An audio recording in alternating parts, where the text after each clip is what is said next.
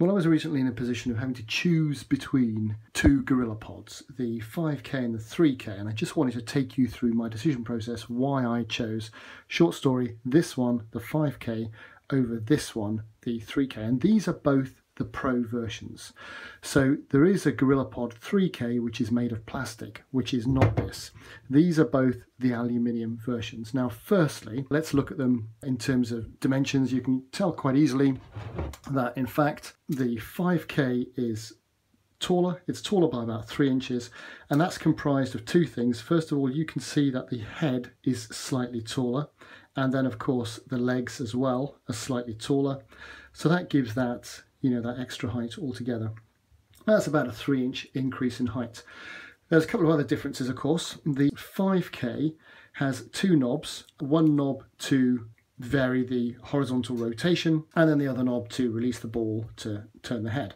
Whereas this one, the 3K Pro kit, just has the knob to turn the head.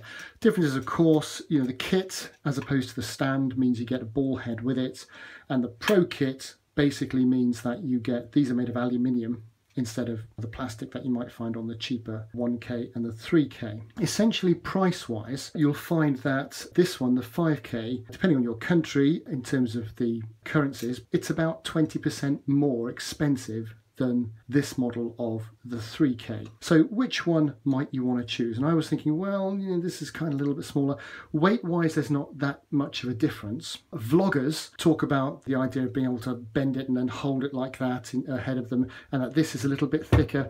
Well, can I just mention, if you want one for vlogging, which nobody else seems to have mentioned in their videos, you don't have to bend all three of these to hold it. You can just bend one, and it's tough enough to stand like that. Yep, you can just hold that. But the other advantage of having the longer legs, of course, is that you can get your camera much higher without having to hold the whole thing much higher. And I would have thought that that is a real definite advantage, because you don't have to lift your hand quite so high. And when you're vlogging, that's the big thing. The weight difference, there is a weight difference, but it isn't that much as far as I can tell. So that's a fundamental difference. The other thing to look at, of course, which people don't seem to mention, is the tripod heads, or the plates, the mounting plates. They're both Arca Swiss compatible. Now what Arca Swiss compatible basically means is that they've got, is that going to come out? Yes it is, I think it is. Yeah. They've got the beveled edges there, yep. So it kind of goes in like that, and then you tighten that down, it tightens in on the bevel, keeps it nice and secure. The 5K head is much bigger than the plate, rather is much bigger than the 3K plate. What does that look like in real life? Well, let me just show you my EOS R with a, what is that, 24 to 105 lens, which again is a typical sort of thing you might mount, and we'll come back to that in a moment. I've got a Arca Swiss compatible plate on the bottom of my camera which fits into both of these very easily. You've got different, if you like, styles of plates on the market. You've got the Arca Swiss, which is this style, and then you've got the Manfrotto, which are generally bigger. Arca Swiss are generally cheaper and smaller, but they're the ones I went with, and really you've got to pick one, you've got to stick to it. So basically you can take this off, then you can pop it on any tripod, you can pop it on your gimbal or whatever, you can even fit it to, and you'll see at the back over here I've got this thing here, which is a Peak Design clip.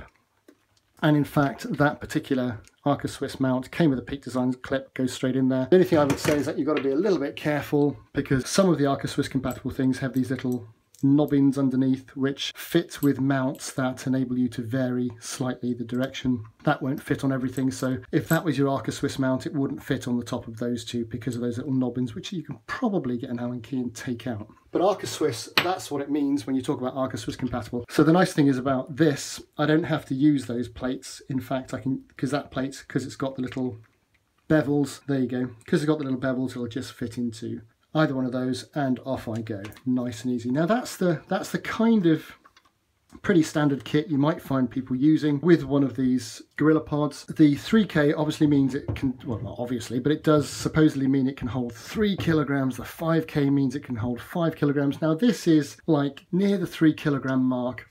In terms of mounting it, for the extra, what was for me £20, I just feel more secure with this one here, the 5K.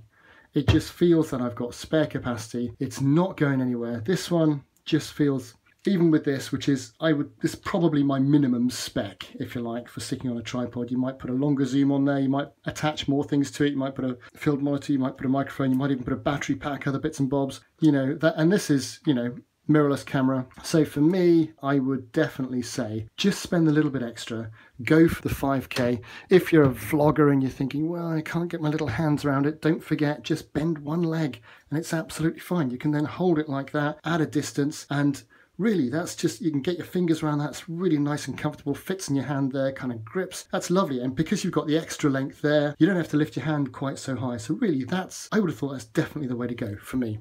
So there we are. The metal joints are much better than the plastic ones, so definitely go for one of the Pro kits if you can afford it. And then really the extra price, unless you really are looking at, I need small, I need minute to fit in my bag or something else like that, fair enough. But if you can, I would say go for the 5K. There is a further upgrade to the 5K, of course, which is there's a 5K video, which then has basically a pan and tilt arm for the top. But from my point of view, there we are. So Gorillapods.